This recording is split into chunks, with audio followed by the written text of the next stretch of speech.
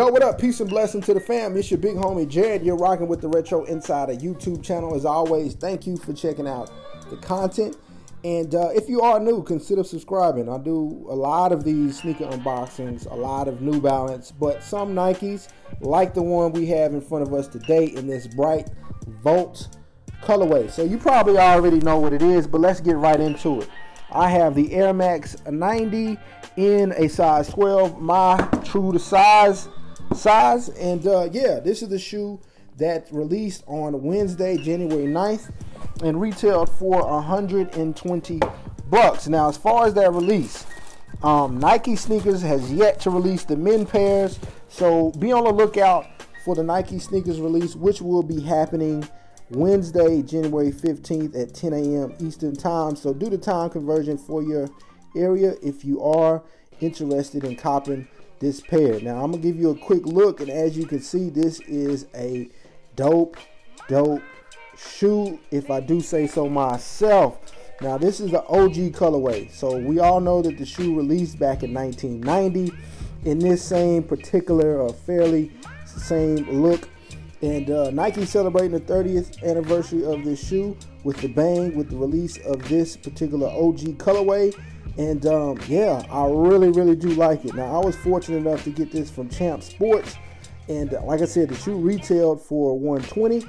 I had a $20 coupon, which allowed me to get it for $100. So at this price point, a must cop, especially if you are a Nike fan. But if you're just a general retro runner fan, this is one that you gotta have. I know a lot of people like the infrareds, which is another great colorway, but this one is equally as nice, if I do say so myself. So I'm gonna give you a quick look around, and as you can see, it has the traditional mix of materials like this black leather, which is smooth.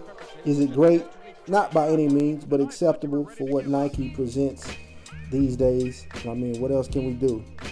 And then we have this gray, which is like a nubuck, and a slightly darker shade of gray on this swoosh. So as far as sizing, like I said, I wear size 12, and that's very good for this particular shoe. I'm usually in between 11.5 and 12 with some Jordans, like this Jordan 1. I wear 11.5, but true to size, you can't go wrong with this particular shoe. And as far as the comfort, extremely comfortable. I remember getting my first pair of 90s back in like 05 or 06 with the black snakeskin pairs came out, and that was a shoe I wore almost every day to school. Of course, I didn't have a huge collection. My folks wasn't going for that. But yeah, it was just a shoe that I could wear with everything, and it felt so good. So this is no different. You instantly feel the nice feel of this shoe and how lightweight it is and all of that good stuff. Now, let me pull out this second pair so you can see another little special touch they did with this shoe, and that is the hang tag here.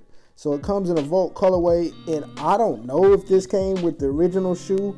I wasn't even able to remember my, nothing at that age back when these originally released.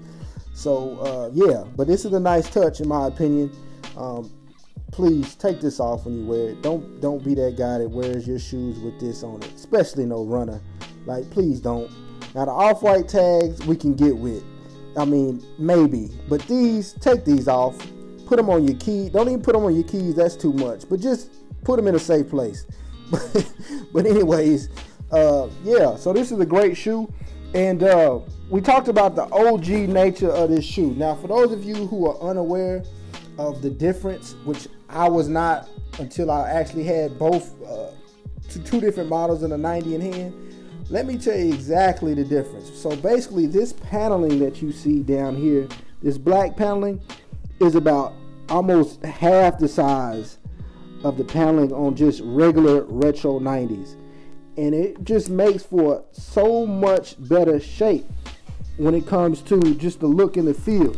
But yeah, the slim nature of this panel right here just gives it a sharper edge and shape, and it looks a lot better in my opinion. Now, some of you might like the look of the other updated models, but this right here, I think this is the way to go. So if you were on the fence about this sneaker, hopefully this video shows you how nice of a shoe it is. And like I said, in my opinion, it's a must cop. So I'll put a link to where you can get this from Foot Locker. And if I find any other links where these are available right now as we speak, I'll put them in the show's description as well. Now, as far as the full review, I'll have one ready here in the next couple days, or maybe in a week or so after I spend more time with the shoe. But right now, there is a link to just the first impressions page there if you want to read that and check that out. But anyways, guys, in the comments, let me know what you think about these Air Max 90s. Do you think they are a must cop for you? Are you passing on them?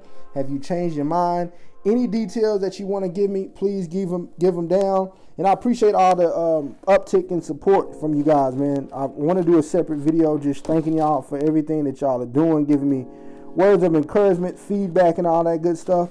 I greatly appreciate it. So hopefully this will continue to serve as a resource, helping you guys maybe make purchasing decisions, or give you just some commentary, some entertainment, whatever the case may be. Don't forget to check us out on Instagram at The Retro Insider, Twitter, and then also on the Retro Insider podcast, which I think I'm going to be doing a Monday, Wednesday, Friday format, giving you all the updates and such. So please, wherever you subscribe or listen to your podcast, check out the Retro Insider podcast. And yeah, we got listenership in about 10 countries right now, in about 14 or 15 states. So add your state to the list if you don't mind. Like I said, I'm going to be doing a lot more in 2020 as far as providing this content for you guys. But until next time, wait, before I go, let me tell y'all this. I forgot to leave this out. Here is a pair of the anatomical art supports that are also included in the shoe box. Now, I think back when I got my first pair, they had these. So this might just be a normal thing for 90s. It's been so long since I bought a pair. But yeah. But anyways, guys, that's about it. Hopefully you guys have a great rest of your day or evening. Until next time, stay humble and proceed.